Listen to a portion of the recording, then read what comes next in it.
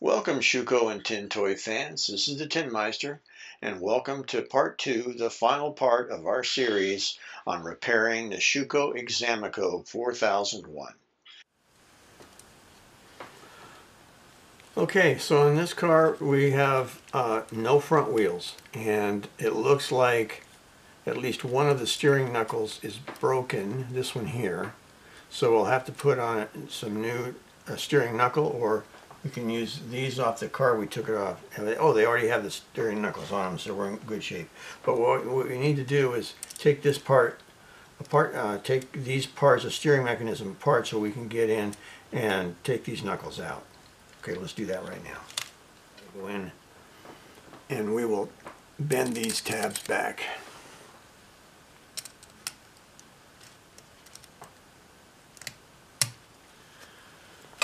And then this piece comes out.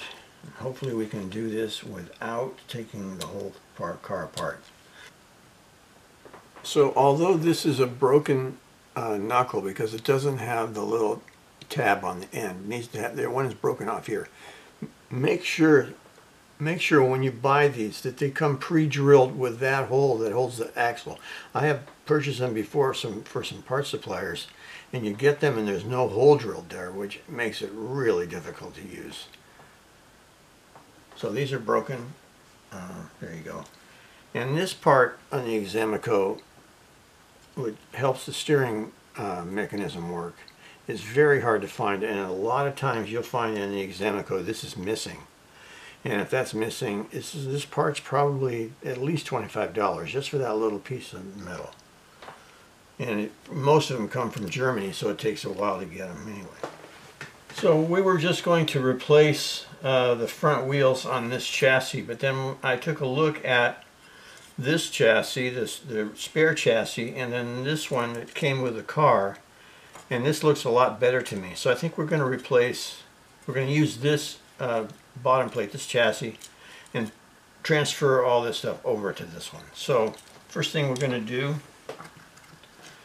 we'll use a little spacer thing here to hold it up. We're going to put on the front wheels. So where are those wheels? There we go.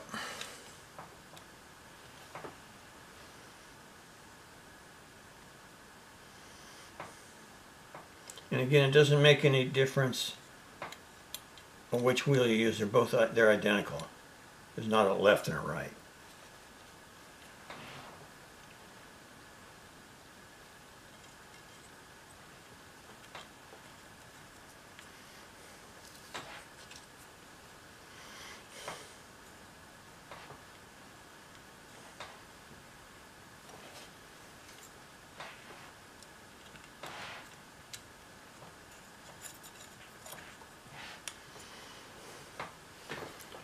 So you can see what I've done here. I put on these two wheels with the knuckles, and then put this cross piece on there.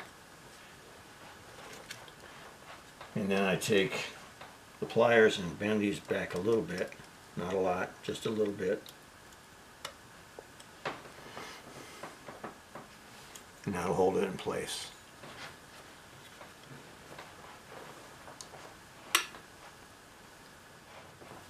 Okay, now to transfer everything over, we've got to take this steering wheel off.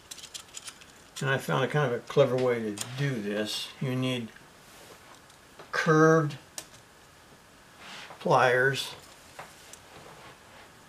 and maybe some straight pliers. Too curved is fine too. So you hold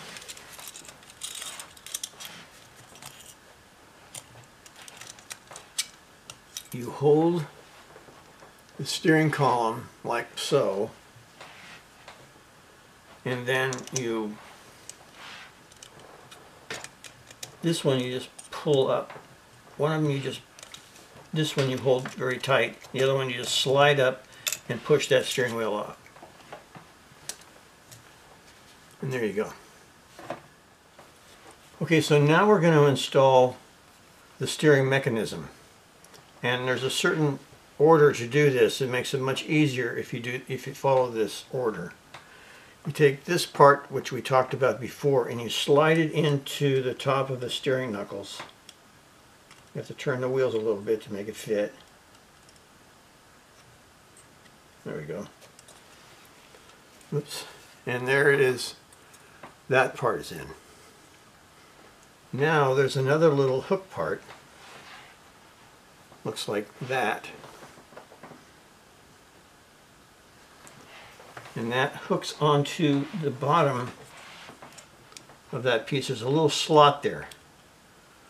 And you hold it up with your hand. You take your steering column, you put it through the hole at the bottom here, and you slide it through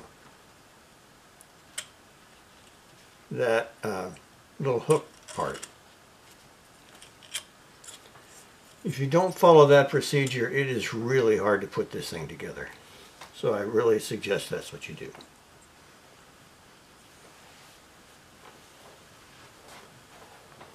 So the next part is we're going to put the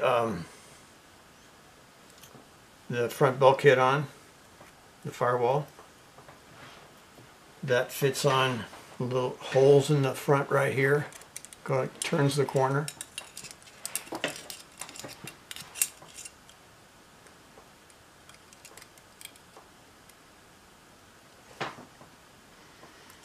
I'm making it look much harder than it really is.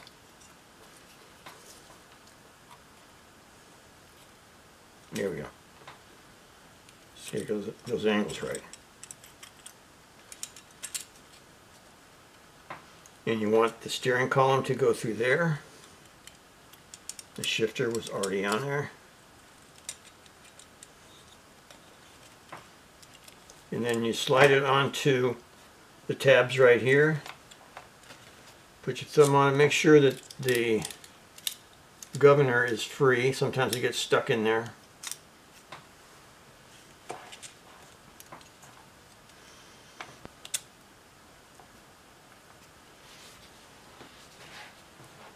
And we can put the steering wheel back on. Sometimes we'll use a little hammer to put that on, but for now I'm just going to hold it on, push it on a little bit. And the next thing is take your motor, slide it through those holes.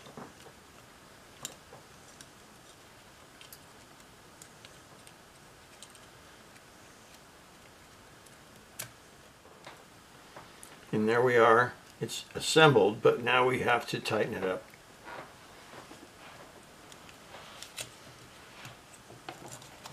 You want to make sure it's flat onto the chassis.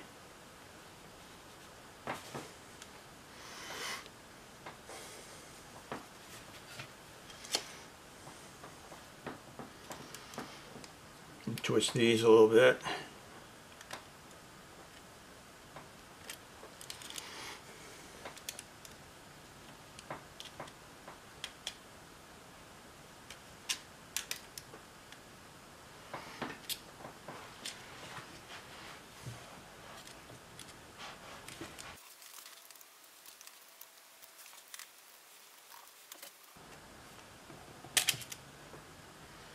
Oh, there goes our steering wheel.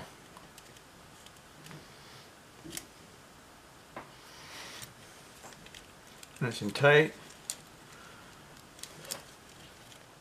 And we're going to push the tab on the firewall down. And that should be good. And now I'm going to go put the steering wheel on for good. I'm going to tap it on. So I'll be back in a second. Well, Schuco fans, that was quite a challenge, but we've got two very nice Examico made in U.S. Zone Germany cars right here. Everything works. The front tires are on the cars as the client wanted. All the shifters work, and the cars have been cleaned up, and they're ready for another 10 or 20 years of action.